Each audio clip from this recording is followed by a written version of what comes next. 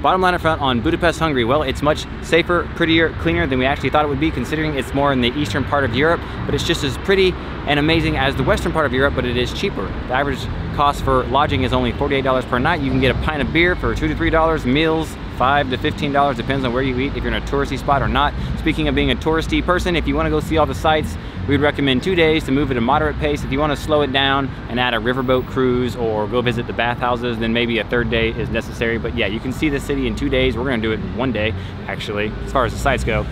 It's a really cool city. I really like it. It's set up kind of like Prague, but it's not nearly as crowded as Prague, and that's what I like about it. Budapest is cool.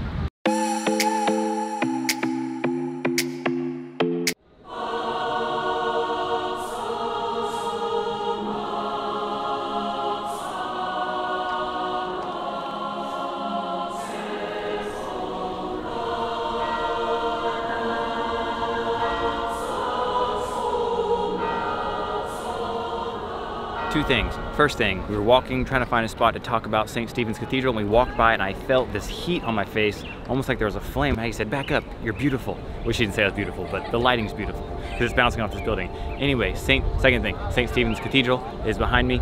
It is absolutely gorgeous, and what I like is it's only like $1 donation to go in. And if you come here early in the morning, the way the light, the godly light comes through the windows and just is soft and warm, and everything is so dramatic. And we spent like 5-10 minutes in there, and I feel like we saw it. It's beautiful. Definitely something you should do in Budapest.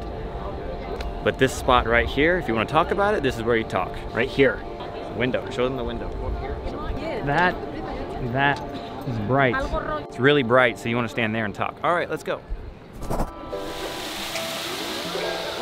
you sure?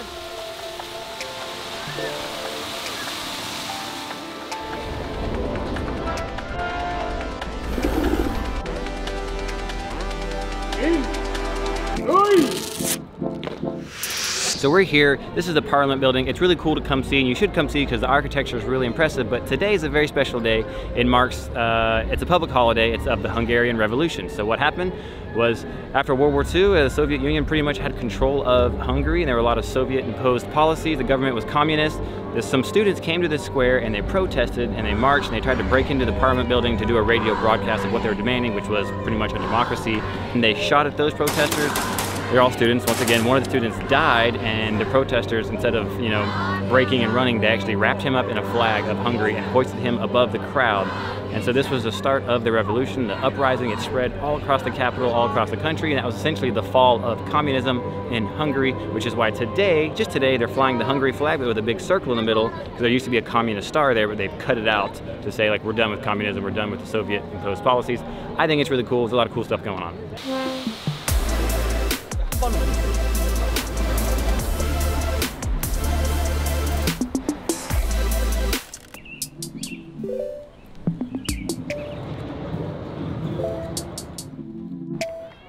Buda Castle. Buda Castle is not just one individual castle, it's one big collection of buildings. It's like a palatial complex. It's got the old castle, and now there's museums, and it's just this labyrinth, winding, multi-terraced level area. You can walk around in casemates, which are like dugout caverns in the caves where apparently the Ottomans kept tigers and bears. And if they had lions, it would have been oh my.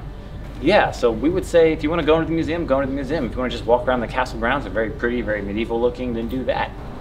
This goes to the castle. This is Casamat Passage. Let's go. You want to go?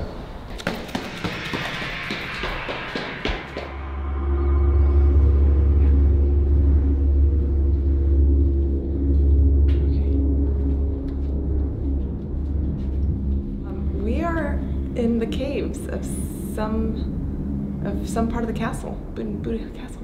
I don't know where we are really. We see a dark area and we're like, let's go down there.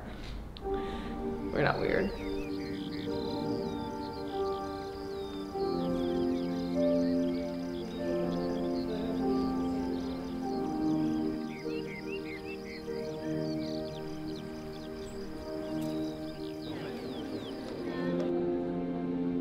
Maggie thinks she's so funny because we're both running around with cameras, and sometimes we lose sight of each other, and if she finishes taking photos before I finish taking videos, she likes to hide behind lampposts and stuff and watch me just stand there and look around like a big dum-dum because I can't find her.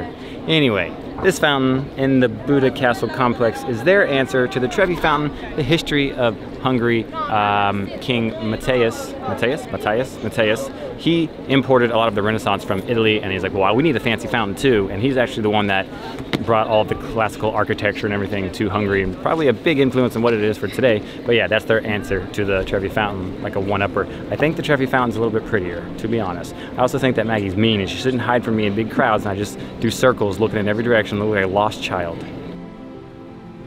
I love the fact that they advertise where their toilets are. There's no guesswork. And free Wi-Fi.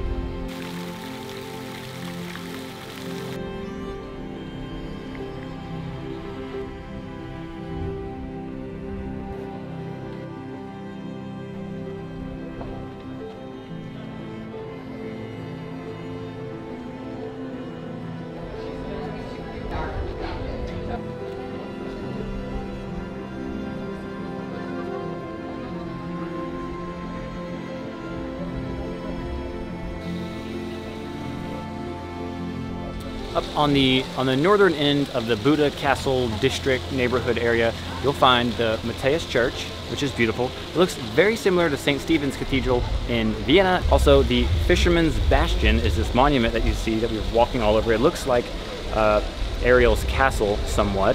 It's white, it's very bright, it's very pretty, very fairy tale-like, and the name, you're like, well, why is it called the Fisherman's Bastion? Because right below this is like the castle wall, essentially. Below this, there was a village called Fishtown. That's what the history books say. And the fishermen there, when this castle was attacked, they would run up and defend this portion of the castle wall. So they made this monument in their honor of like, hey, the fishermen they were part of the defense of the castle. So that's pretty cool. Maybe that's what.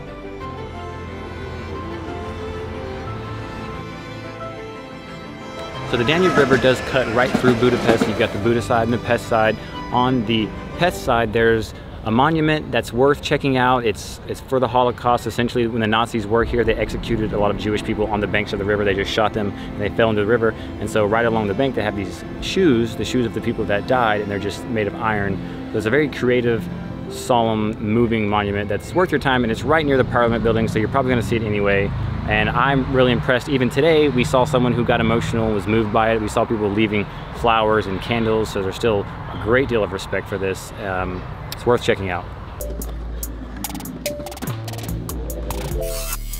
If you want to explore the nightlife in Budapest, we highly recommend that because there's these really cool things called ruin bars.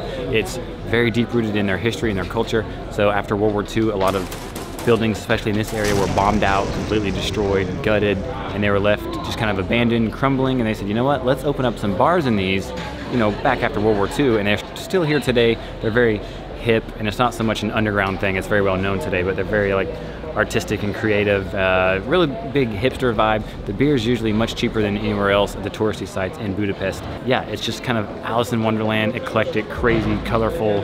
Nothing matches like walking through a thrift store but having beer. It's really, really cool. You should check it out.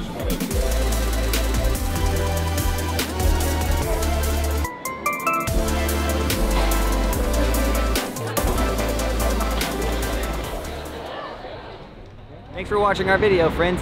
I had a good time. I hope you had a good time, and hope you're having a good time watching us give you the bottom line up front around the world on the cities that we visit and the things that we do. Okay, bye.